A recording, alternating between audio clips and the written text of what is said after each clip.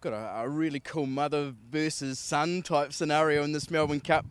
First of all, Guy McDonald, how proud are you of what James is achieving over here? Oh, so proud. He's done so well, and I'm just lucky to be a part of it. Yeah, and now you've got a chance to beat him in a Melbourne Cup. Would you like to do that?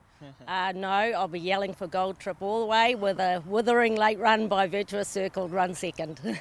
It's so cool, James. I know you've ridden Melbourne Cups before. You've won this race, obviously very elegant. But how cool is it to have Mum's involvement as a breeder and owner of a rival? Yeah, for sure. It's well, obviously we've seen it from a foal all the way up to a yearling, go through a sale, make beautiful amount of money, and now we're obviously a part of it with the greatest race of them all being the Melbourne Cup. So it's fantastic to have obviously a runner for Mum, even though it's only a small share.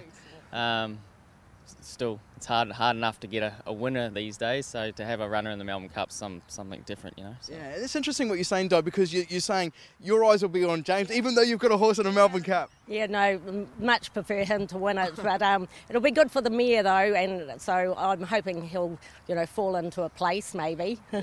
Just tell us a little bit about that background story, because I think Guy Mulcaster's involved, isn't he? Yes, Guy and I own the mare, and we bred this guy, and we bred a full brother as well, and it's been a good journey. I had good money for them. Yeah. Who's she in foal to?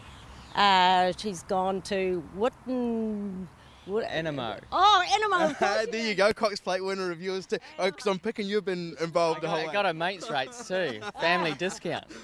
Perfect. Di, just before we let you go, what can you hope for with Virtuous Circle?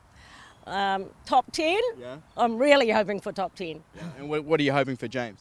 1. Okay. And James, obviously, it's a great ride to get Gold Trip. You're out on his back at Cranbourne yesterday. How's he going? Yeah, he looks fantastic. He's in unbelievable good form. He's had the same preparations he did when he won the Cup last year. His run in the Cox Plate was awesome, I thought he was a fantastic run, especially against those quality horses, and he's a weight for age performer, which I think the winner will come from top 4 in the handicap there, and so he's in with a huge chance. He's got an economical barrier where he should get a lovely run in the race and conserve energy, and if he can show that burst that he did last year, any rain would be a great asset to him. But he's terrific. He's in great form, and it's a great pickup ride.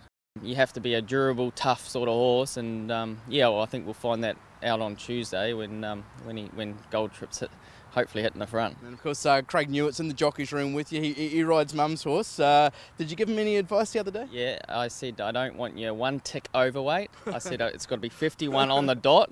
And I just said, don't stuff it up. Just give him a clear run, son.